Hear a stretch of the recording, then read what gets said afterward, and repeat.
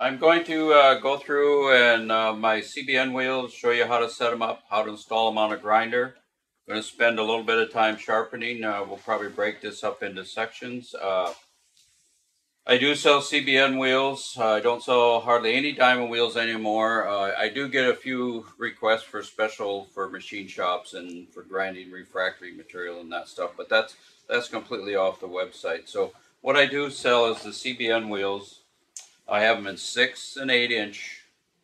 I have 180 and 80 grit in both sizes.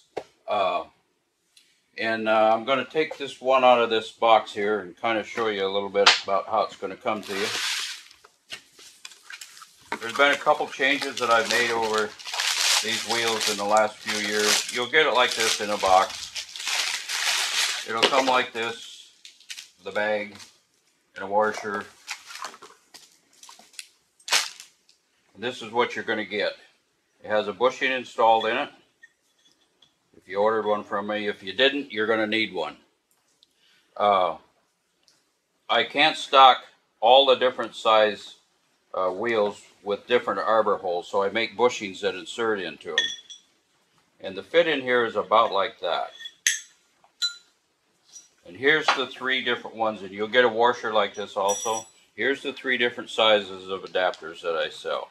I have a 1/2 inch, 1 inch to 1/2 inch. That includes most all your 6 inch wheels.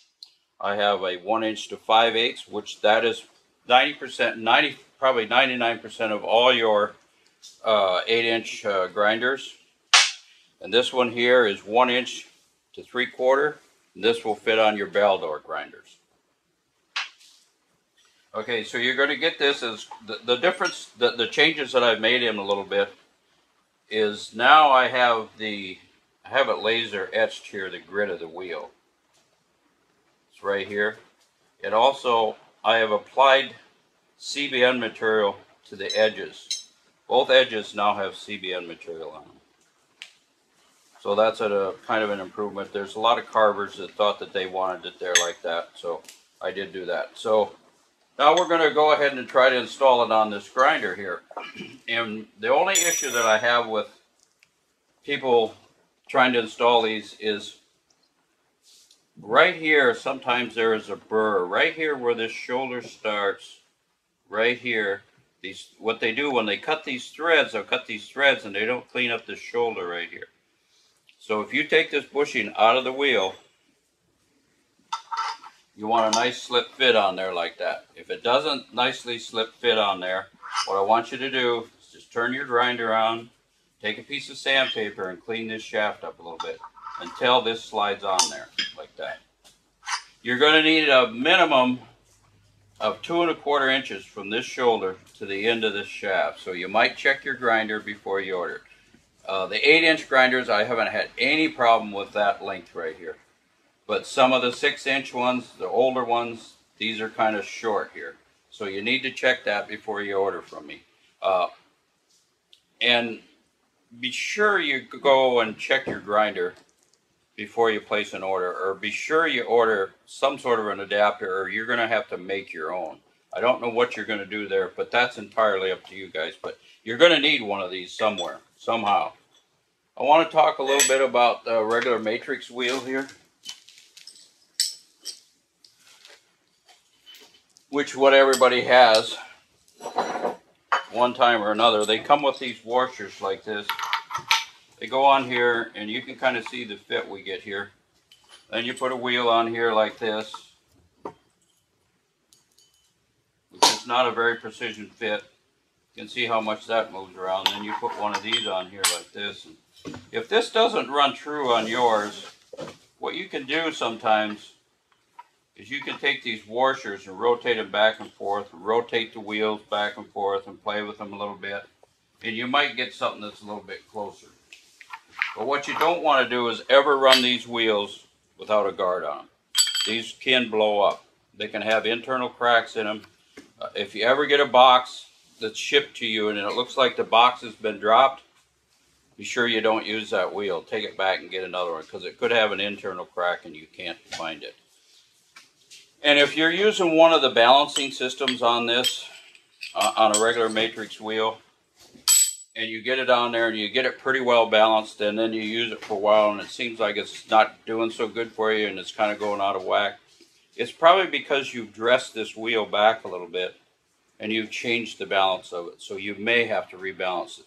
Because if you have a density issue here where it's not quite right, I've had people bring them here and we've redone them and we'll get them pretty close. And some of these wheels are so bad to the point where there's not enough weight to put on one side. You may have to add a little more weight to them. So that might just help you get yours a little bit better.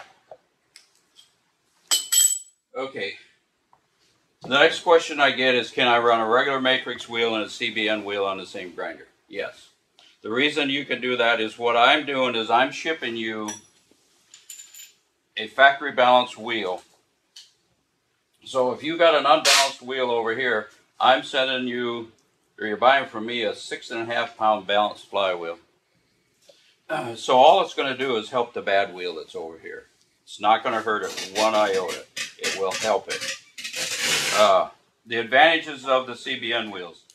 For one thing, you don't have to dress them. They run cooler. You can clean up around here with a magnet. There's hardly any bluing. You don't have to wear a mask. Once you get your settings here for your Wolverine or whatever jig you have, you don't have to change it. As far as RPMs goes, you can run them at slow speed, 1725, or you can run them at high speed. When we go to this grinder here, I'll show you the difference. This happens to be a variable speed, and we'll run it at both speeds so you can see. And you can run it at variable speed in between also. I'll click this one on here. I've already installed a 180 on this side. Now that's slow speed right there. This grinder is just sitting here.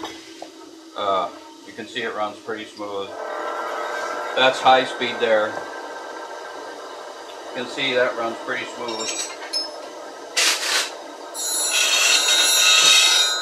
That's kind of how it's going to be. If you want to slow these down, you can take one of these wheels like this to clean your sanding belts and slow it down. They will run for quite a while, or you can take a rag, just hold it on the inside, or a leather glove, something like that, and then it'll slow it down. So I'm going to, if you got a grinder that moves around a lot, it's kind of jumping around, what I would recommend you would do if you're only going to buy one wheel is to take that regular matrix wheel off, put the CBN wheel on, and see how your grinder runs. And if you don't use that wheel a lot, your grinder runs really good, just run it with one wheel on it. You know, I mean, it's just as simple as that. Then you can, if you don't like that and you want to use that wheel, well, put that wheel back on and mess with that wheel, and then get your grinder the best you can. So I'm going to go ahead and install this one. I've already checked it. I know that this bushing slides on here, just like that. So this flange on the bushing goes towards the grinder. What that does, it helps eliminate all this stuff that's going on back here if this is not true or anything. So we're just going to put that on there like that. And it doesn't make any difference, Dave, right? As to doesn't which make side? any difference. If you want to install it the other way, what you're going to do, then you're going to have to put the washer on first. Put the flange to the outside. Yeah, I meant They are non-directional. The grinding wheels are non-directional. You can flip it over. You can flip it over. You can do anything you want with it. They are non-directional. That's right. So we're going to install it the way I kind of recommend it, which would be this way. And when you get these, there'll be a sheet like this in the box. Kind of read it over, or watch this video that will hopefully get up on the website. There's one up there now, but me and Larry are going to work on the sound a little bit. We had a little issue with that, so we're going to try to figure that out. Hopefully do better today. And what I'm going to do is just snug this up. That's about all I'm going to do. This is left-hand thread here, right-hand thread here. You don't have to tighten these down with a 15-inch, 20-inch wrench out here, because these are self-tightening. That's why we have left-hand threads on one and right-hand on the other. And if you want to, If you see that this is not running quite true, you can rotate this a little bit. Maybe there's a half a thousandth or something in the shaft, or there's a little bit somewhere. That one's running pretty true right there. We'll put this on low speed. Now we have 2 wheels on there. Now that's 1725 at that speed. We'll go up to 34. That's kind of how they run. They just run nice and smooth and quiet. This face here should be nice and true. This one here is an 80 grit, brand new one.